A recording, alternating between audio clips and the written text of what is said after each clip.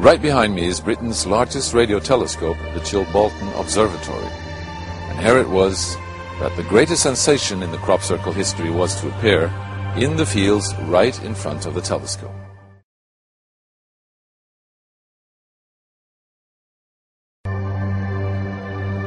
On the morning of 14th of August 2001, a formation was discovered which was different from any other previously seen. From the ground it looked like a tangled mess, wisps of crop spread around in no system. However, in the evening, with growing shadows, a picture appeared, unmistakably that of a face. That picture represented a whole new technique, a screen technique, the same that's used for printing a picture on paper.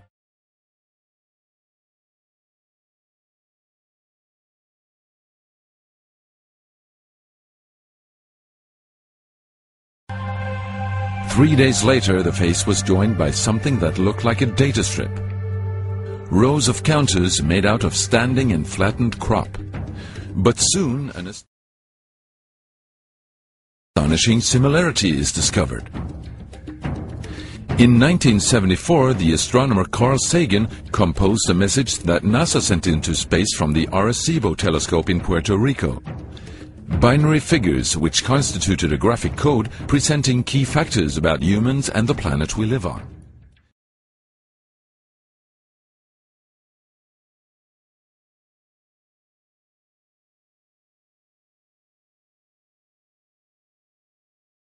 "27 years later, an identical pattern appears in a crop field right in front of a similar radio telescope. However, on closer inspection, it seemed to show that the code contained some fundamental differences. Sagan's message explained our calculation system, the dominant chemical substances within the elements that create life on Earth, about our DNA code, humans' height and quantity, and that we live on the third planet in our solar system, and lastly, a sketch of our radio telescope. The message received described the same calculation system, but that silicon is most dominant in life forms in contrast to carbon. The drawing also clearly shows a humanoid figure with large head in relation to its body. It's also explained that they have an extra string in their DNA, are approximately 4 feet tall, inhabit the third, fourth and fifth planets in their solar system, and have a population of around 21.3 billion. Underneath, the telescope has been replaced by something more complex. 1 year earlier, a strange crop circle had appeared in the same place. Is this the same illustration as in the sender's code? Is this the correspondent's radio telescope?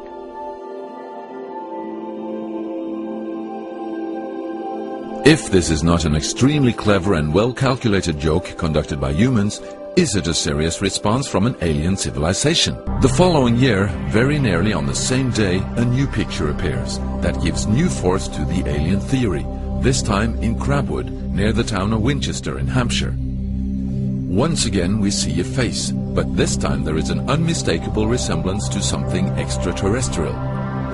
The picture also contains a print, somewhat similar to that of a CD, with something that appears to be a coded message.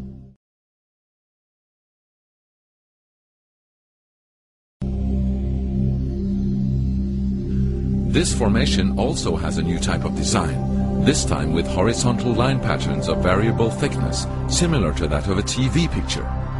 The message on the disc is similar to a spiral band built up of many boxes. But data expert Paul Weige manages to decipher the message. So then I did the straightforward thing. I just converted it into ASCII, which is the standard sort of computer language that you encode the alphabet in. And of course I then started to get words forming out, and I thought, I'm getting somewhere here. So I then did the whole thing for the whole lot, and got this message. The message is in English and reads as follows: "Beware the bearers of false gifts and their broken promises. Much pain, but still time. There is good out there. We oppose deception. Conduit closing." Many have been surprised by this message. Are there aliens with such faces that we should be aware of? Or is this a picture of the sender? Does this indicate the start of actual close contact with neighbors in the universe?